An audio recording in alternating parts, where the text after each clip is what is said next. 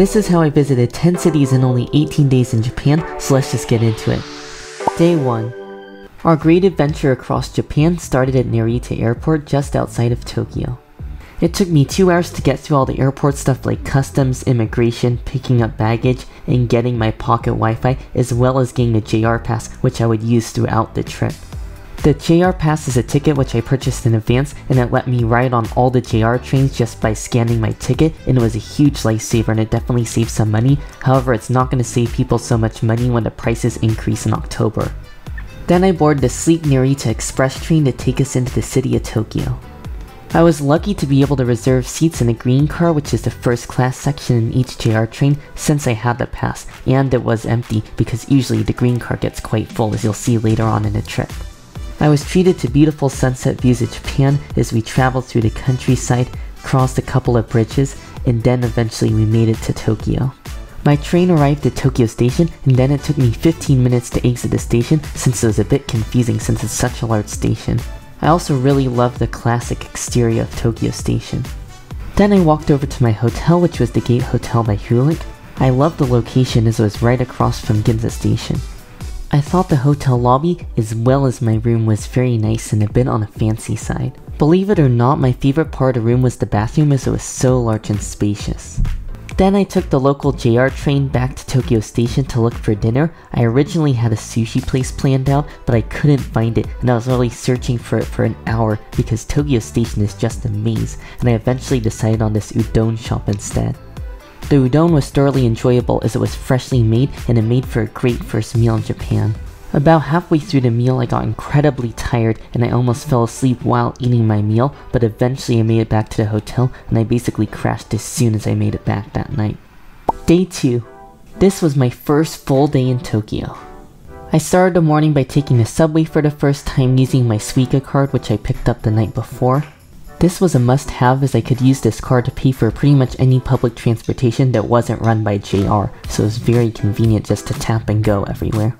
I eventually made it to the shopping center underneath the Tokyo Skytree as there was this conveyor belt sushi place that I wanted to check out, and I really ended up enjoying it, however it was a long wait. I got a variety of sushi ranging from uni, which I wasn't a big fan of due to its rich and deep irony taste, to broiled tuna, which was just melt in your mouth and perfect. After lunch I headed over to Shibuya Sky, which is a popular observation deck in Tokyo that almost everybody goes to. The elevator ride up to the top was really quite cool, so it was really dark with lights inside. From the observation deck you could see marvelous views of Tokyo, and it was really quite a sight. It is also popular to take photos there, but make sure you have enough time because it gets really crowded, and I didn't really have enough time because I only spent about an hour there, and it was so crowded, so definitely give yourself 2 hours to check it out. Shibuya Sky is also famous for their glass escalator, which gives you beautiful views of the city, but my favorite view was of Shibuya Scramble, which is one of the busiest intersections in Japan. Then I realized I was late for my dinner reservation, so I raced over to Zao, which is famous for their fishing restaurant experience. I used a fishing pole and bait to catch my fish, and I'm not exaggerating when I say it only took me 5 seconds to catch it. It was literally so easy and so much fun. I got a course that came with options such as fish hot pot, grilled fish, and deep fried fish. All were quite delicious, and overall it was just a fun experience. As it was almost my birthday, I told them that it was my birthday and they gave me a special birthday cake, which was really cool.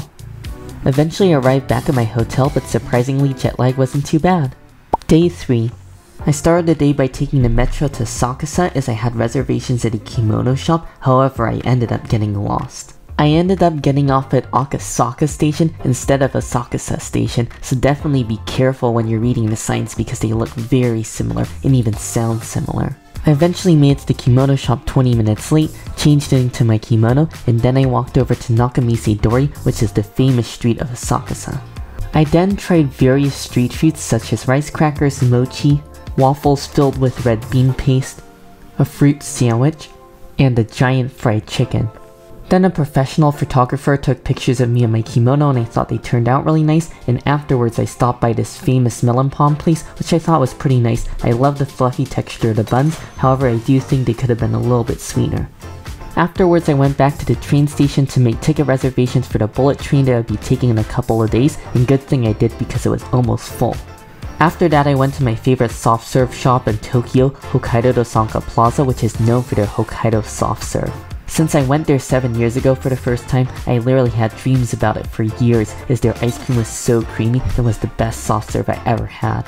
The ice cream did not disappoint, but the most unbelievable thing is I found even better ice cream later on in the trip when I actually visited Hokkaido, so stay tuned for that. Dinner that night was at an incredible yakiniku place, which I found by just exploring the streets of Tokyo. I ordered one of their most popular courses, which came with 8 different cuts of premium beef as well as even some wagyu, and I thought the price was really affordable because it only costed $103 for 3 people, which I think is almost unbeatable when it comes to high quality beef and wagyu in Japan. After dinner, I immediately walked back to the hotel and fell asleep quite quickly. Day 4.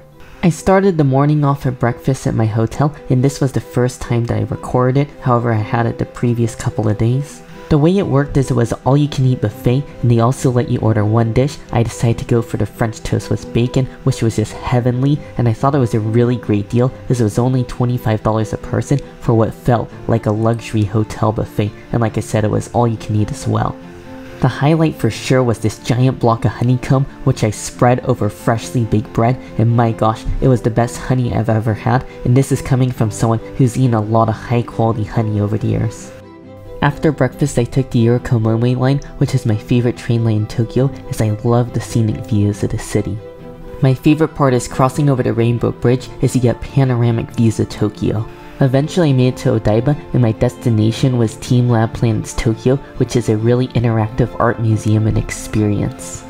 For many parts of the experience, you walk through water.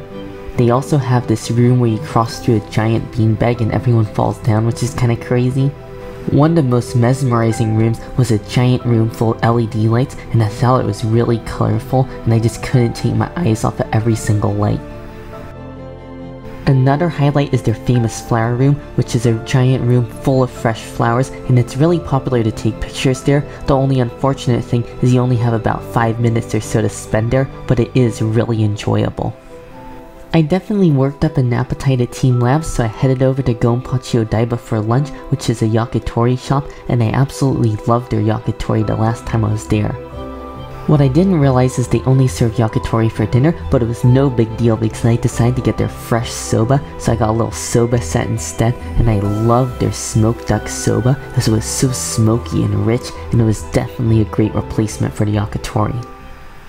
Afterwards, I decided to get my caricature at the mall that Gonpachi is located at, just like I did 7 years ago, and I thought my caricature turned out really nicely. Then I was back on the Yorokomome line, and I left Odaiba back for Tokyo, and I was there to check out this really cool ice cream shop. This ice cream shop specializes in 7 different levels of matcha gelato. That means the higher the level, the higher the strength of matcha, so they have this really dark matcha ice cream. This was such an interesting experience as it was easily the darkest matcha ice cream I've ever had, and it's definitely a place to check out if you love matcha as much as me. Dinner was at this Yukatsu place that I saw a ton of different YouTubers go to and they all loved it, so I was looking forward to it. Yukatsu is a beef cutlet that's breaded in breadcrumbs and deep fried before you grill it at your table side, and it was so interesting. It was really crispy on the outside, and I loved the juicy interior of the meat. While it is delicious, I would recommend you don't overorder like I did because I felt a little bit sick afterwards as it was so rich and a little bit heavy on the fat. However, I recovered quickly. It was a good thing that I felt better because I had to go to bed really early that night. I was able to get to bed at 8 PM since I had to wake up early the next morning to go to Miyajima Island, which was our next destination. Day 5. This day I had to wake up super early as I was going to Miyajima Island, and as I walked the streets of Tokyo, they were deserted because it was that early. Eventually I made it to my bullet train, which I would be taking to Hiroshima Station.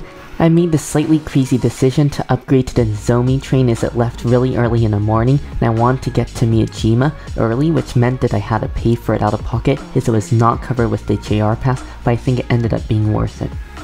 Even though I was in a blue car and I probably should have been in a green car on a later train, my seat was still very comfortable, and I really enjoyed seeing the morning light shine off of Tokyo's large skyscrapers. The true power of the Japanese Shinkansen never fails to amaze me at how fast it goes. Literally everything passes by you in a blur. Buildings almost morph together as you go at warp speeds. It's also really cool as you go through small stations, as they are literally there for about 2 seconds before you're through them and gone. I was also lucky enough to be on the right side of the train, so I got a beautiful view of Mount Fuji, which is the famous view on the Shinkansen. It was also really cool to hear the train as it accelerated, just to hear the whine and feel the power, and it was strangely addicting. As long as I live, I will never get tired of riding a bullet train. It was so nice seeing all the scenery, but we eventually arrived at Hiroshima Station. At Hiroshima Station, I had to transfer to the Sanyo line, which was a local train, and that would take us about 20 minutes to the ferry station that would eventually take us to Miyajima Island. As I arrived at the ferry station and approached the ferry, I had this internal excitement I can't describe because I was so excited to go to Miyajima Island, as it was one of my most anticipated places I would visit on a trip. The ferry docking process was so efficient, and it literally only took 5 minutes, which I found extremely impressive. Little cars came zipping off the ferry, and the people came off right behind them, literally running off the ferry, so I think everyone was in a hurry.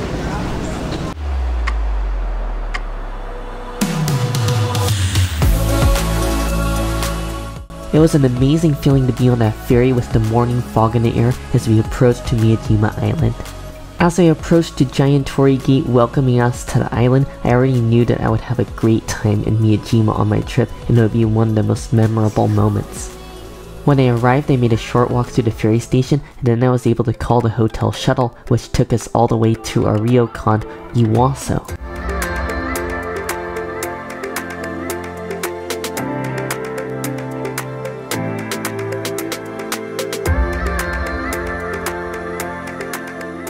I was really amazed to see our 169-year-old hotel for the first time, but I just made a quick stop to drop off our bags, and then I walked through the rainy streets of Miyajima off to lunch.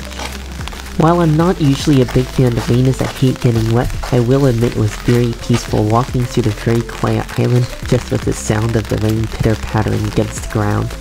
I did some research ahead of time and found this place that serves conger eel rice bowls, and I was really looking forward to it because I love unagi, which is freshwater eel, which tends to be a little bit fattier, but conger eel is saltwater eel, which means it's a little bit more lean, and it's really hard to find, so I was looking forward to trying it. And boy, was the taste exquisite. Sweet, tender eel with a rich, smoky flavor from the charcoal grill with a sweet, sticky sauce served over rice, just pure heaven. After lunch, I carefully walked through the rain, trying to not get my camera wet as it was pouring. I even saw this huge group of students on a field trip, which I thought was pretty amazing. I even saw a deer, as the island is famous for having feral deer, and they were all pretty friendly. A block away from my ryokan, I discovered a shop selling Hiroshima lemonade.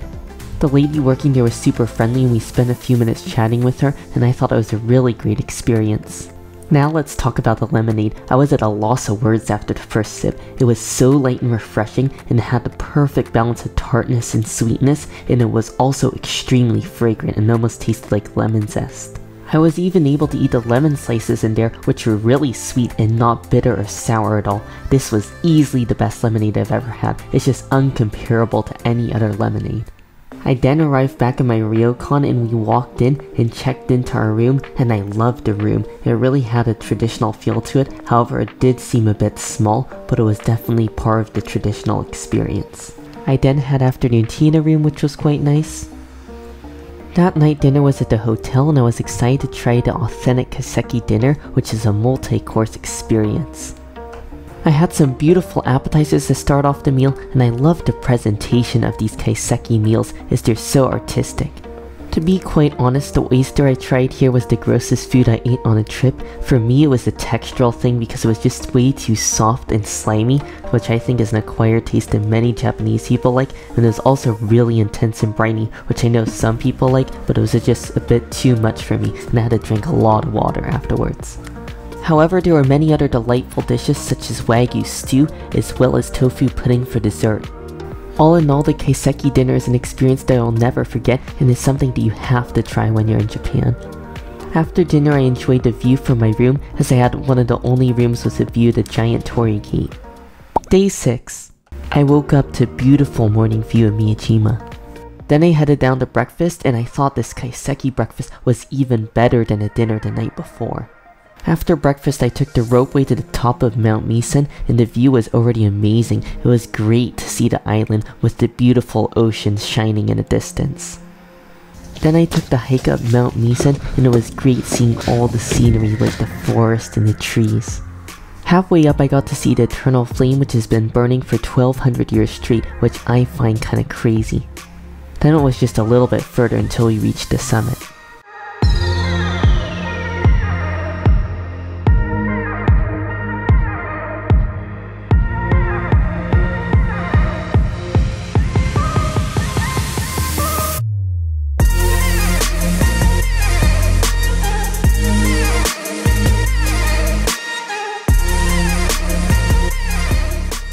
Once reaching the top, you just have a beautiful view of Hiroshima and the surrounding area.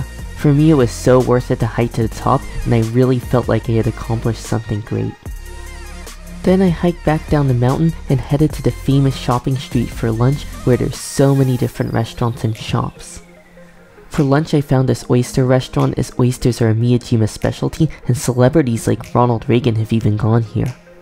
These were the largest oysters I've ever eaten. They were so fresh, plump, and juicy, and were infinitely times better than a raw oyster I had the night before. These were so enjoyable. After lunch, I stopped by this shop next door, and I got these bear-shaped waffles. They were strawberry flavored, and they were so cute and delicious. As I walked down the street, I passed the sweet potato ice cream shop, and I heard someone inviting me in, and I looked over, and it was the same lady that I saw the previous day that was working at the lemonade shop, and she also worked the second job at the sweet potato ice cream shop. Once again, we talked for a few minutes, and I really enjoyed it. This is what I love about traveling, when you meet new people and you get to find out a lot more about them and their culture. Just like the Hiroshima lemonade, the sweet potato ice cream was mind-blowing. It was the sweetest sweet potato I ever had, and it almost had a caramely texture and taste to it. It seems that whatever shop this lady works at, she'll bring her bubbly personality with her and prepare you some truly amazing food. Right next door, I tried the shop's honeycomb soft serve, which was delightful. Then I went to way too many places for momiji manju, which are basically little cakes filled with red bean paste. Some of them were even deep fried, which had a really crispy texture, and I also tried one without being fried. All of them were indulgently delicious, and it's definitely something to try in Miyajima. Next, I walked over to the legendary Itsukushima Shrine, which is a UNESCO World Heritage Site. Itsukushima Shrine stands in front of a 1400-year-old torii gate, and I was even able to walk out there because it was low tide, and I decided to touch the gate, which was really cool.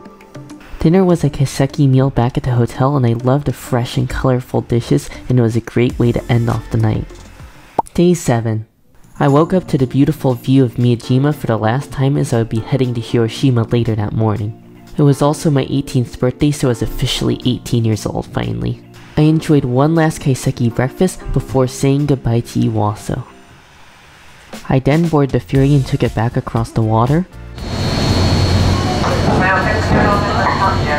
Once again, I took the Sanyo line and I was on my way back to Hiroshima Station.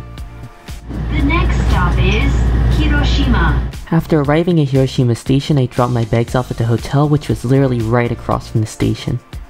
I boarded the bus right outside our hotel and I took that to Okonomimura, which is a popular okonomiyaki spot. Okonomimura is a food hall with various shops selling their versions of okonomiyaki, a savory Japanese pancake. I finally decided on this shop, which specializes in fried squid okonomiyaki. Okonomiyaki is one of my favorite Japanese foods, and it was really fascinating to see them build it, as I've never had an okonomiyaki that was this complex with so many different ingredients, and it was almost like a treasured art form. I also thought it was insane that they topped it with so many green onions, as I know it takes a long time to cut those up. The taste of this okonomiyaki was phenomenal, and you could really taste all the hard work in every single layer that was a part of it. The okonomiyaki was even better than I hoped it would be, and it just blew my expectations out of the water. After lunch, I headed to the Atomic Bomb Dome, which was a solemn moment for me, and I think it's a really important memorial that everybody needs to see if they're in Japan, and especially if they're in Hiroshima. After checking into my hotel room, which had another gorgeous view of the city, I changed, and then I was back on a bullet train to head to my birthday dinner in Kobe, which would be A5 Wagyu Kobe beef. The restaurant had a really cool vibe to it, and the best part of it is it was a teppanyaki style piece with a grill right in front of you. It has always been on my bucket list to travel to Kobe, Japan and try the famous Kobe A5 Wagyu beef, and I'm so glad that my dream was able to come true that night. The chef was crazy and even lit the beef on fire with a little bit of brandy, and it made for quite the spectacle. The steak was almost indescribably delicious and was different than any other Wagyu I've ever had in the past because it was a sirloin steak, so it was much more lean and had such a rich, beefy flavor, and you could really tell that it was high quality Kobe beef, and you really taste the difference. Dessert was a multi-layered treat which was super colorful and looked artistically made. Once I made it back on a train, I thought about my day, and it was definitely one of the most memorable birthdays I've ever had. As the lights of the city faded away, I started to feel really tired because of all that delicious Wagyu, and I just fell into a deep food coma, and although I didn't want to, I immediately fell asleep. What's scary is the only thing that woke me up were the bright city lights of Hiroshima because both of my parents were still asleep. The terrifying reality is that if I continued to sleep and didn't wake up, the train would have gone on to Kagoshima in Kyushu, which is 3 hours down the track, and it would have arrived at 2 AM, and I don't know what I would have done then. After my near disastrous nap, I made it back to the hotel, and then I went promptly to sleep. Day 8.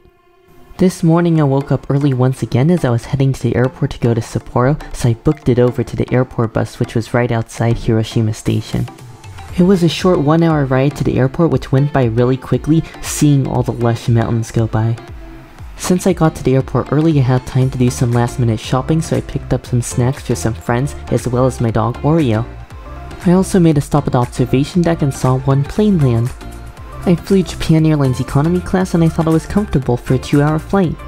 The scenery was quite nice as we left Hiroshima, however it was quite foggy so we didn't get to see too much. However, when we came down to land in Hokkaido, I got to see the beautiful countryside, which was really quite nice. Before I knew it, we were back on the ground and the flight was definitely the way to go since it was such a long distance. The new Chitose airport is easily the best airport I've ever gone to as it's huge. It's basically a giant shopping mall full of restaurants and shops, and it's just an experience.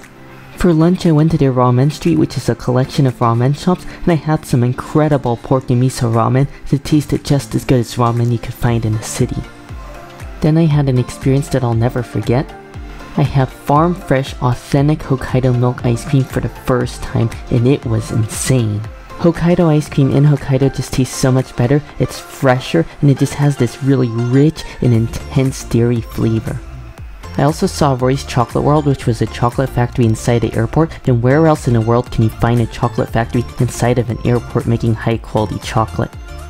As it was getting late in the afternoon, I decided to make my way to the airport train station and hopped on a train which would take us into the city of Sapporo.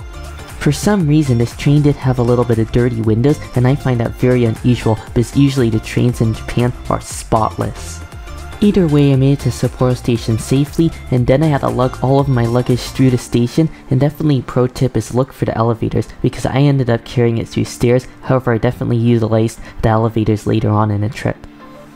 Then I checked into my hotel, which was only $128 a night, and that considered I thought the room was pretty good for that value. Then I experienced a 6.0 earthquake. The whole building started shaking and the antenna on the nearby building started flapping around at a 90-degree angle, but luckily there was no damage caused and everyone in Hokkaido, including myself, was okay. After my earthquake scare, I headed to the Susukino area for dinner and I tried out this popular soup curry shop as soup curry is a popular Hokkaido specialty.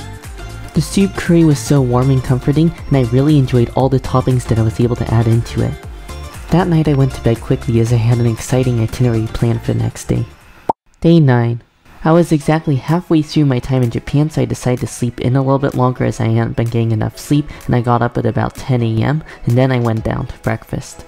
The all-you-can-eat breakfast buffet was included in the price of our room for $128 a night, which I thought was pretty insane because for $128 a night, I got that room as well as all this high-quality food, and everything was so delicious. They even had Hokkaido pudding and yogurt.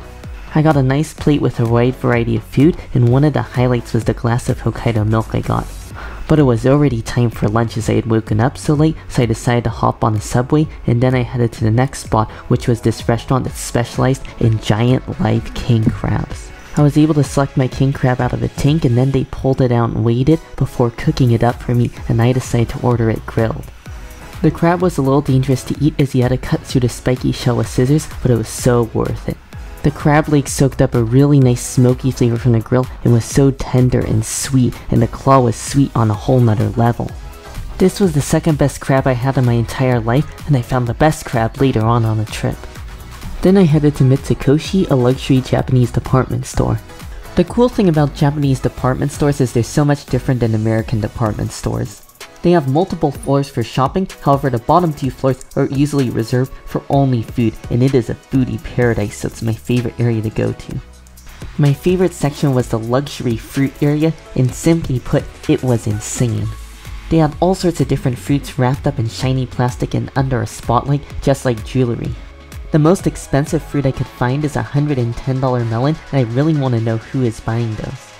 I eventually got this bunch of 30 grapes for $30 because I don't know when I would ever try it again. For dinner I went to salt-cured Genghis Khan lamb barbecue place, and I was looking forward to this meal because I've heard the lamb here is really good and has no gamey flavor at all. The lamb was unlike anything I had before. It was so juicy the second you bit into it, and it had almost a sweet flavor to it, and I think that's because of the salt curing, which removed all the gaminess. I was also really excited to see lamb tongue as I love beef tongue, and it had a really nice fattiness to it.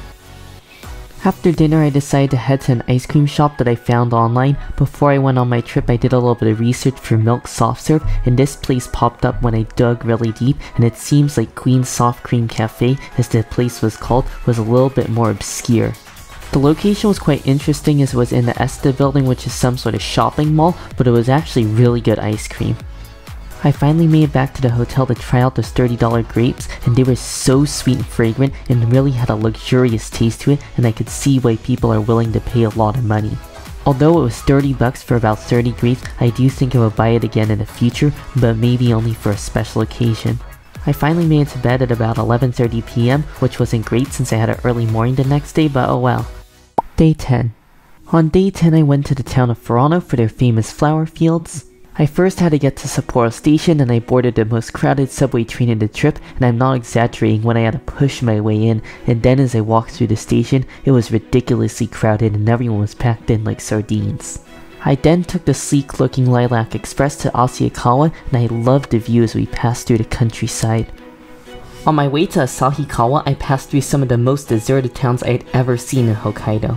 For example, this town I passed through, I did not see a single person in the entire town. It was creepy. There was not a single person driving in their car, not a single person walking on the sidewalks of this town, and not even a single soul at the train station. Either way, I finally made it to Asahikawa for lunch, and I'm not really counting it as the 10 cities I visited on this trip since it was super short, since I just stopped for a quick lunch at a small ramen shop near the station. I got this gigantic bowl of shoyu ramen, which is the biggest bowl of ramen I ever had, and it was pretty tasty. Then I took this little one-car train that looked like something out of a Studio Ghibli movie to Furano. This is literally the smallest station I've ever seen, as it was a little strip of gravel in the middle of nowhere. After a short ride from Furano Station, I made it to Farm Tomido, which is a popular area to see flower fields.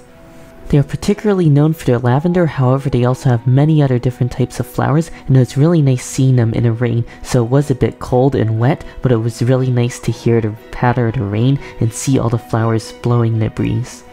While I was there I had to try their famous lavender soft serve, and it was aromatic and delicious. I didn't have too much time at the farm and I had to head back to Sapporo, so I got back on a one-car train and took that back to Asahikawa. In order to not miss my train back to Sapporo, I had to eat dinner at the mall inside of Asahikawa Station, and I settled for Pepper Lunch, which is a Japanese fast food chain. I got this giant sizzling platter of beef and rice for only $10. Considering how cheap it was actually really tasty, and it tasted like pretty good quality beef.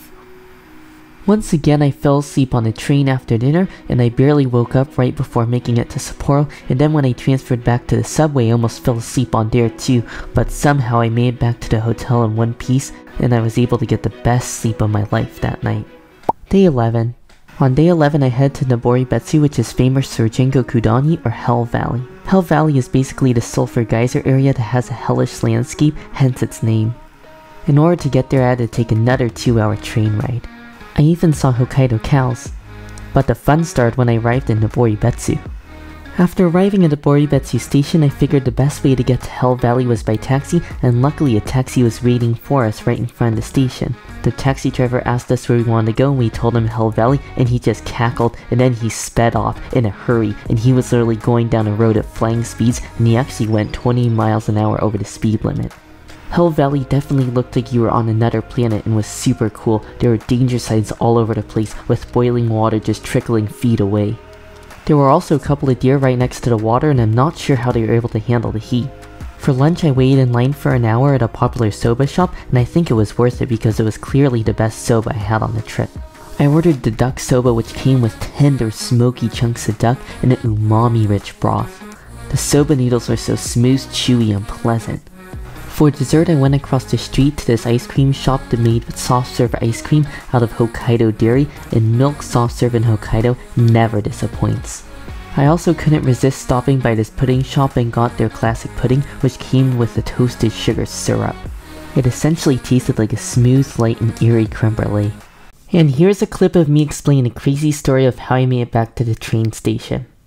I just made it back to the station, and I have a crazy story for you. I had only a few minutes to get to this train station before our train left, so I had to go back to Hell Valley to go to the gift shop, and they were able to call a taxi for us, but then we had to wait, so I was worried that we were going to miss our train. But thankfully, when we got our taxi pulled up, I was surprised because it was the same man that took us earlier to Hell Valley this morning, and you already know how he drives. As soon as we got in, he recognized us immediately, and I told him that we had to catch our train, and he just laughed, and he drove as fast as he possibly could. He basically tailgated the car in front of us all the way to the station, so we ended up making it with a few minutes to spare, and then we found out that our train was delayed by 10 minutes, so now we have a few more minutes until our train gets here. For dinner, I took the train back to Sapporo, and then I wandered the streets for about 45 minutes before finally finding a yakitori place for dinner. Yakitori is charcoal grilled chicken skewers and is one of my favorite Japanese foods. I ordered a wide variety of skewers uncommon to Westerners, such as chicken heart, chicken tail, chicken gizzard, beef diaphragm, and even pork intestines. I find that these are some of the juiciest and tastiest skewers on the menu and are what the Japanese frequently order. Don't be afraid to step out of your comfort zone, as you'll be in for an experience that you'll never forget. As I made it back to the hotel and got ready for bed, I thought about the next day, but I had no clue what amazing and special meals that I would end up having. Day 12. This was my last day in the Sapporo area, so I decided to take a short day trip to Otaru. The train ride was along the coast, and I will never tire of the natural beauty of Japan. For lunch, I picked a sushi place that looked good after looking around on Google reviews, and wow, it just shattered my expectations. This was definitely a defining food moment for me on the trip. Before this trip, I wasn't the biggest sushi person, probably because I never had the freshest sushi.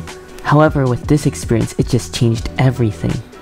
All of the fish here basically tasted like you ate it out of the water and was so fresh and almost had a sweet taste to it with zero fishiness. Before this trip, I would have been scared to try sushi such as scallops or whelk, which is a carnivorous sea snail. I was pleasantly surprised by these, and the whelk had a really unique raw carrot-like texture. I was also scared of the salmon rolls. I found it in the US to be very fishy. However, here it just had a gentle briny flavor. I was also wary of the squid, as the squid I had earlier on the trip was just way too slimy for me, but this squid had no sliminess and just a perfect soft, delicate texture. I was also fearful of the sea urchin, as I had a traumatic experience with it 12 years ago when I tried it from an American grocery store. However, this one tasted completely different from even the other sea urchin I had in Japan, as it was so sweet and had no brininess or irony flavor at all. What I really learned from this experience is no matter what foods you've had in the past, no matter how gross they are, you really need to give them a second chance, and you will probably be surprised with how tasty they might actually be in a different form or in a different way. You really need to open up your mind and put yourself out there, and then you will have new experiences that you could have never dreamed of in the past. After that life-changing experience, I went to an ice cream shop that served half a melon filled with soft serve ice cream. The melon was refreshing and sweet, but the ice cream was just okay and didn't have a super strong dairy flavor. This just goes to show you that you won't love all food that you try, but it's part of the fun and journey. Afterwards, I went to a shop for their ponju, which is an old traditional Japanese confection, and this I loved. I also couldn't forget to stop by the famous Otoru Canal, and it's a great place to relax by and is so picturesque. I also couldn't leave Otoru without getting one more milk ice cream, and this definitely made up for the mediocre ice cream I had earlier. I also have a fun story for you to happen outside this vending machine back at the station. A friendly couple approached me as they noticed that I had this drink and they wanted to know what it was, so I let them know it was the tea, and that short interaction soon turned into a long, meaningful conversation. They were both Filipinos living in Saudi Arabia, and they told me about their entire trip, and then I also shared with them my trip as well, so I really enjoyed that interaction with them. And they also found out that I was a YouTuber because they saw me recording a video with my camera, and they were really excited to meet me, so they took a selfie with me and then subscribed on the spot. If you're out there watching this video, just know that I really appreciate your generosity, and meeting you just made my day. Dinner was back in Sapporo, and I enjoyed some amazing Wagyu shabu shabu. Normally I wouldn't enjoy Wagyu more than once on a trip, but because of the good exchange rate, I thought why not treat myself. I definitely enjoyed my Wagyu as I knew it was a very special opportunity. As I made it back to the hotel that night, I felt so fulfilled as I felt like I had multiple once-in-a-lifetime experiences that day. Day 13. This morning I woke up at 4 AM to the sunrise in the land of the rising sun as I had to catch my train to Hakodate. I made it to Sapporo Station to get on the train to Hakodate literally 5 minutes before rush hour. As soon as rush hour hit, it was just a horde and mass of people moving through the station at warp speeds. Then I stopped by the small stand for an ekiben, which is a bento eaten on the train. I decided to go for the Genghis Khan grilled lamb one. Now I have another cool story for you all that happened to me when I was on the train. Once I boarded the train, I sat down in my seat, which was the aisle seat, since the train was almost completely full and I was separated from both of my parents. I really wanted to get some nice footage of the scenery on the train ride, so I had to awkwardly sort of zoom in on a window, and it didn't turn out that great. Around this time, the 85-year-old gentleman sitting next to my dad asked him if he wanted to switch seats with me, as he knew that we were part of a family. We were eventually able to change seats at the next station, and I thanked him multiple times. He seemed like a genuinely nice guy who just wanted to practice his English with us, and he told us that his children were all grown up now, so he understood that we were traveling together as a family. We exchanged business cards, and then a minute later he pulled up my YouTube channel and subscribed, and then showed it to my mom, and we were both really impressed by his kindness once again. I was so impressed by everything that he did for me, I gave him some chocolates that I got in the Bay Area, and these I saved for people that I would meet along the trip, as I knew I would find some really kind individuals just like him. As I gave him multiple chocolate bars, he felt bad I gave him something, and he felt obligated to give me something in return, so he gave me a CD, and that is just a Japanese way of saying that you're grateful for someone. These are the moments I really enjoy in life. Even though we live on the other side of the world and we have very different cultures, we are still able to connect on a personal level and learn a lot about each other. Then I enjoyed my lamb bento for lunch, and I was really impressed with how fresh and delicious it was, and there's really nothing like enjoying a bento while watching the Japanese countryside go by on a train. In a blink of an eye, our train ride to Hakodate was almost over as we passed through the city. Moments later, we pulled into Hakodate Station. From the train station, I just walked over to my hotel to drop off my bags since it was too early to check in. Then I hopped on a streetcar and took a short ride to head to the Mount Hakodate ropeway station. I was looking forward to taking the ropeway up to the top of Mount Hakodate for scenic views of the city.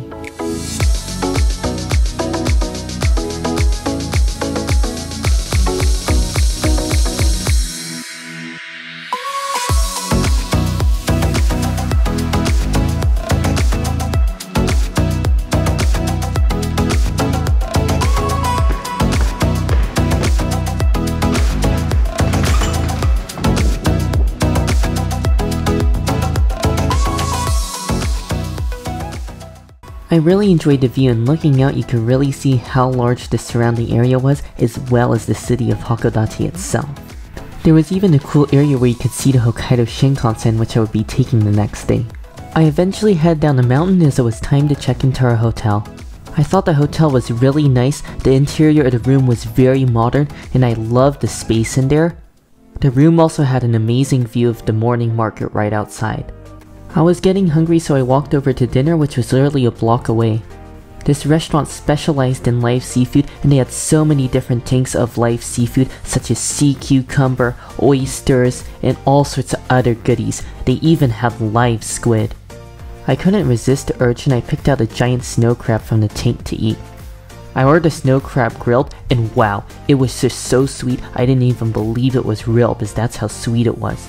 This was the best crab I ate in my entire life. I will remember this moment forever. I also had some other delightful seafood treats such as the live squid that was out of the tank and I got that grilled with a little bit of teriyaki sauce, and I also had the biggest mackerel I'd ever seen. This was just a ridiculous seafood meal, definitely the best seafood meal I've had in my entire life as well. I went to bed that night still in wonder of that snow crab and fresh seafood. Day 14. I knew this would be a great day since 14 is my lucky number. I started the morning by walking to the morning market, and you really can't start a morning in Hakodate without checking out the morning market. I tried some dried squid, which was interesting to say the least. I also explored the indoor market where I bought these 10 strawberries for $10, and a slice of Yubari melon, which is Hokkaido's most popular melon. The melon was just out of this world juicy. It was like a huge mouthful of fragrant melon juice. The flavor of this melon was just unmatched to any melon you can get in the US. I also saw this crazy restaurant with a tank full of live squid and they all looked so healthy and well. The owner was really friendly and convinced me to eat there, and she handed me a fishing pole and I was able to catch my own squid right out of the tank, and you won't believe what happened. It literally sneezed on me and just squirted snot all over me. I had the squid as sashimi and it was literally so fresh the tentacles were still twitching and slightly moving around, and as I ate it, it tasted so fresh, it was so soft and tender and delicate and had zero sliminess. I also had an ultra sweet scallop and kaisendon, which is freshly sliced fish over rice. And trust me, the kaisendon was as fresh as people say. You really get some of the freshest seafood at the seafood market. Once again, I exchanged business cards with the owner who was so friendly and welcoming. Back at the hotel room, I tried those $10 strawberries, which were crisp, juicy, and worth every last cent. I next had to rush over to the train station to take the local train to Shin Hakodate Station, where we would board the 200-mile-per-hour Shinkansen. The exterior of the train looked so new and modern as it first started running in March of 2016. I was thankful because once again I would be sitting in a green car since I made reservations well in advance. The legroom was great as there was plenty of room for my legs, and the seat was also very soft and comfortable. For lunch I enjoyed a train bento or ekiben that I picked up in Hakodate while going through Japan's longest rail tunnel. Anyways, enjoy the following travel sequence to Tokyo.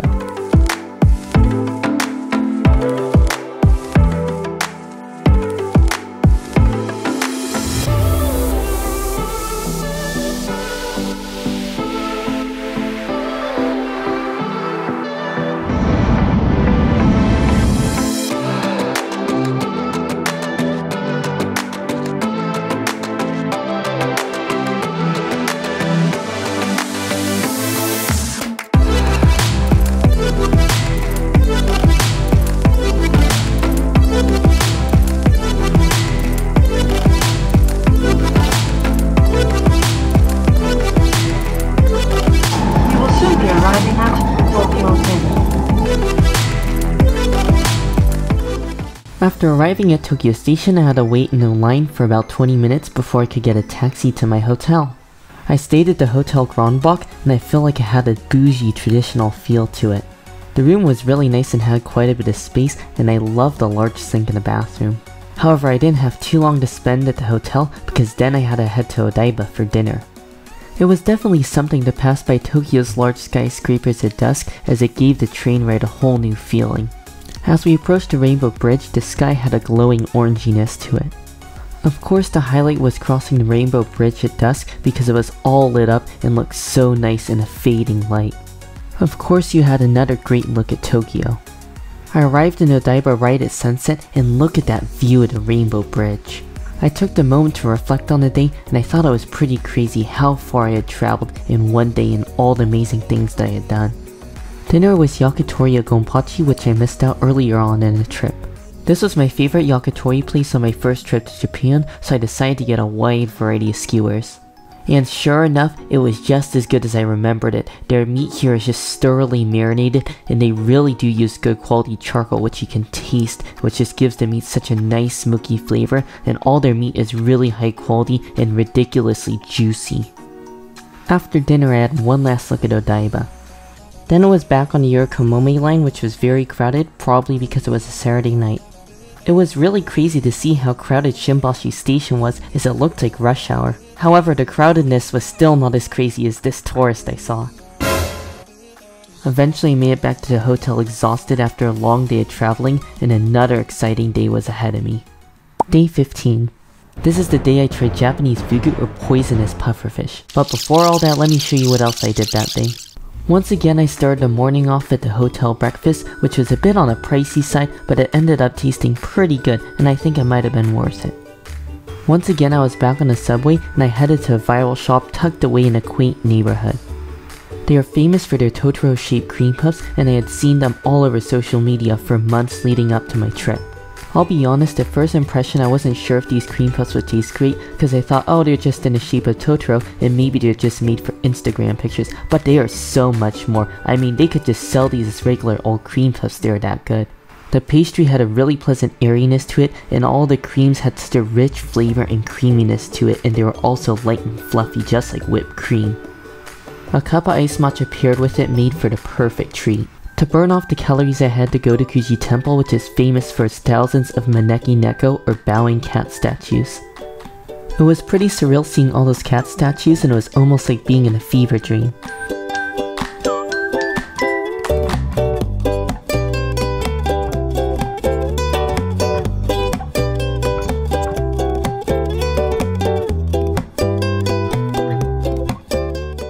Eventually my time at Gotokuchi Temple was up, and it was back on a train to lunch.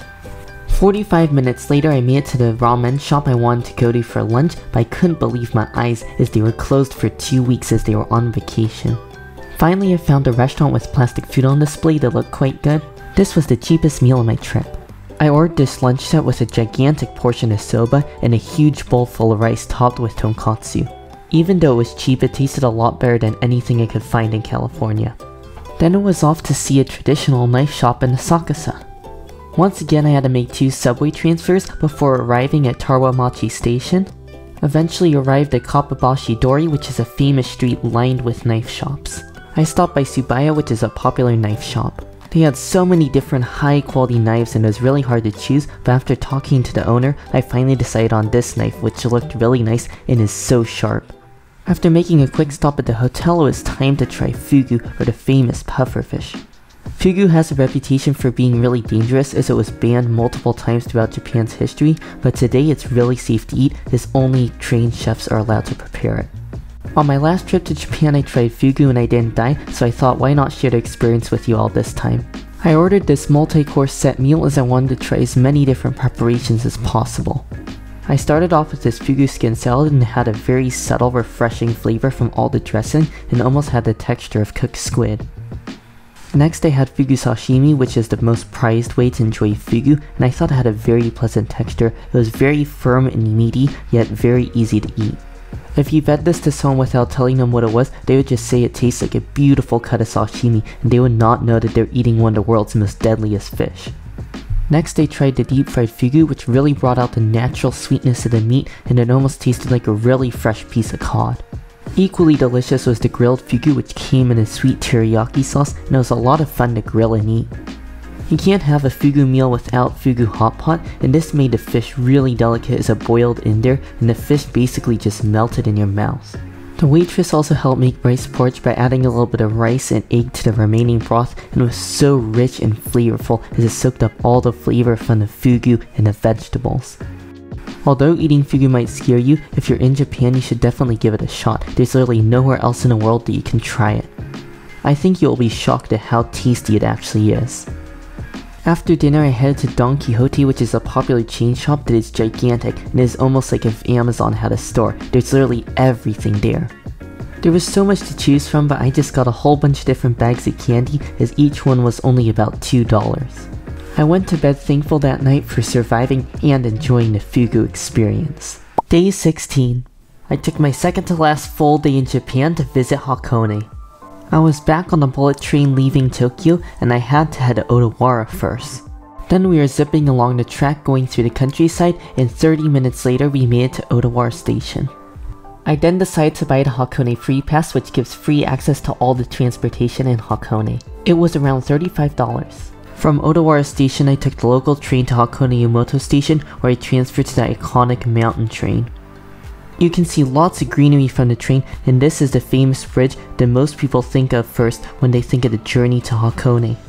Another sight I was very fortunate to see was thousands of hydrangea along the track. It is from mid-June to around the end of July. There's so many hydrangea plants that are blooming all around the train. There was even a whole station full of hydrangea. Time went by really quick and I already found myself in Hakone. From the station I transferred to the Hakone Tozan cable car, and I didn't know it at the time, but it fits 250 people, so it's pretty crowded. This is no regular train as it's a funicular railway, which means it goes up an almost vertical slope, which I find kinda crazy, and you sort of feel like you're leaning backwards the whole ride. After a long journey, I finally found my place I was heading to for lunch, Ito Dining by Nobu, and I was really looking forward to it because I've always wanted to dine at one of the legendary Nobu restaurants.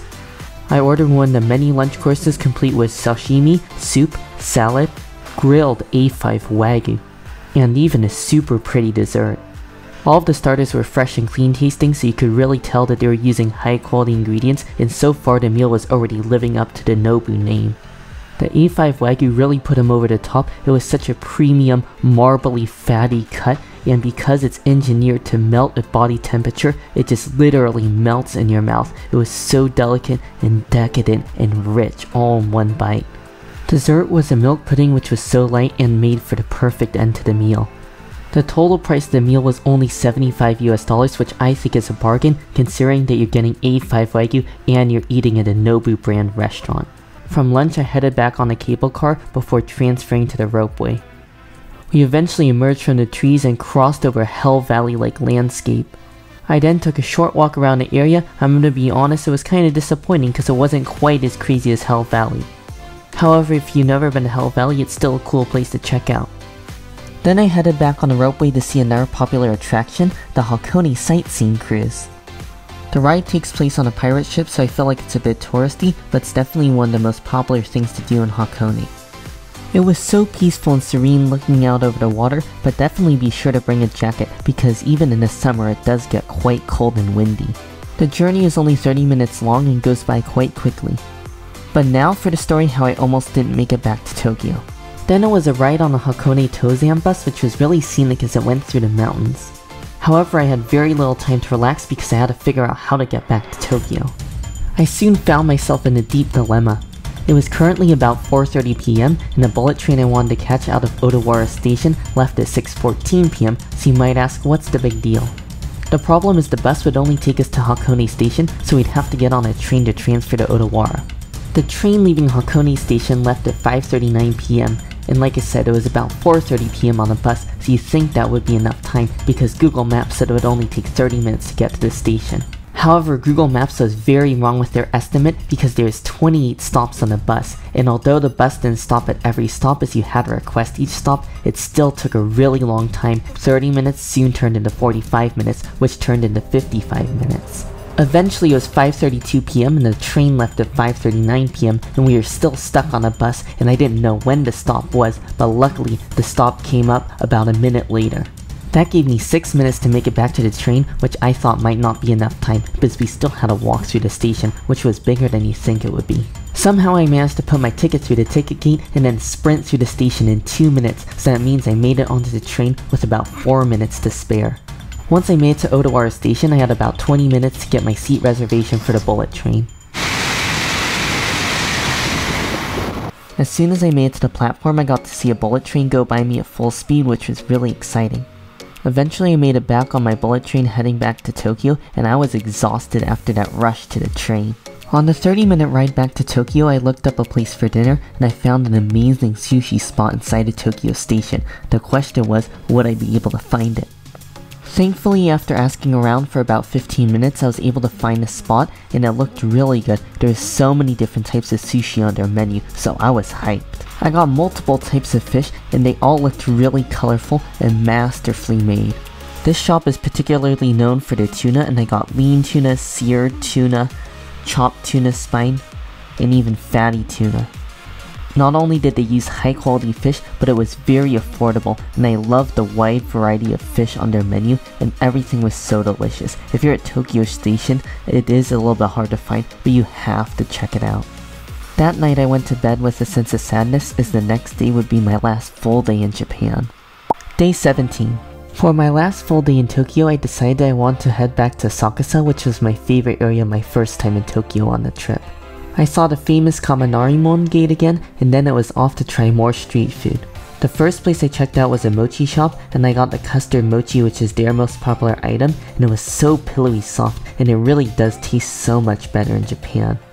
I also stopped by this dog shop and picked up a kimono and treats for my dog. Right outside I saw this really interesting looking dog that had glasses on. Then I stopped by for a famous street food in Asakusa, which are strawberries coated in candy. These are basically just strawberries covered in a thick sugar outside, and it's really crunchy and satisfying to eat. You also can't visit Asakusa without checking out Sensoji Temple, which is the oldest temple in Tokyo. I made sure to cleanse myself with incense, which is a very popular thing to do.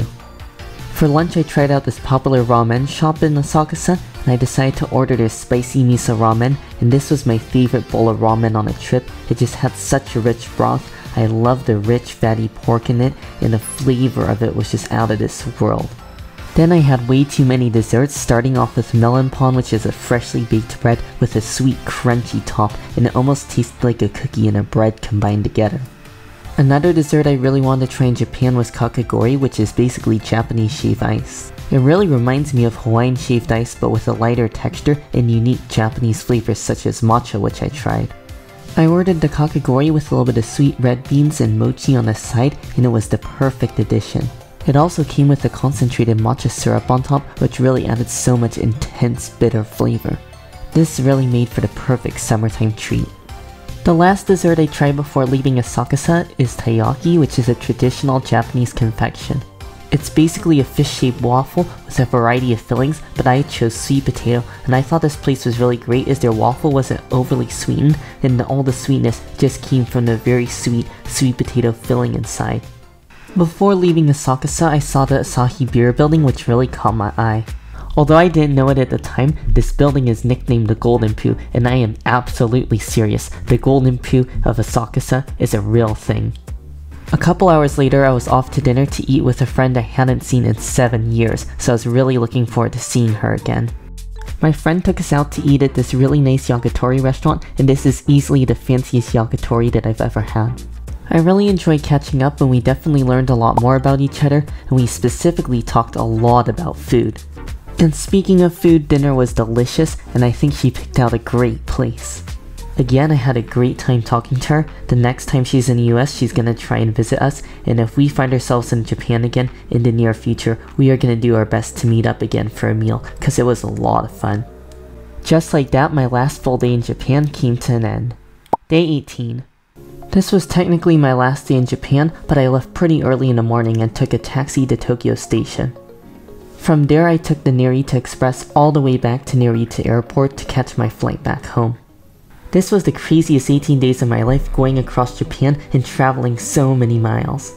I saw so many beautiful sights, from the hustle and bustle of Tokyo, to the tranquility of Miyajima Island, a solemn memorial in Hiroshima, the Wagyu meal of a lifetime in Kobe, the best soft-serve ice cream I've ever had in my entire life inside of an airport in Sapporo, endless flower fields as far as the eye can see in Furano, a Martian-like landscape in the deep depths of Noboribetsu, sushi in Otaru which was so fresh it changed my outlook on sushi forever, the sweetest crab I've ever eaten and the best seafood meal of my entire life in Hakodate, a beautiful cruise on Lake Oshi in Hakone, and a jaw-dropping sunset over the Rainbow Bridge in the city of Tokyo. I'm impressed and still in shock that I managed to visit all 10 cities I originally set out to see in Japan. The many amazing and welcoming people I met made the trip extra special. Although my trip didn't go perfectly as I didn't love every single food I tried, and I fell asleep on a train not once but twice due to not getting enough sleep, this was still the most memorable trip I've ever taken and the best 2.5 weeks of my 18 years on this planet. So I implore you, the next time you're thinking about going on vacation out of the country, choose Japan. It'll be an experience you won't ever forget and you'll want to go back as soon as you can. That being said, I really hope you all enjoyed the video. Make sure if you did to give it a like, and also make sure to subscribe, and I'll see you in the next one.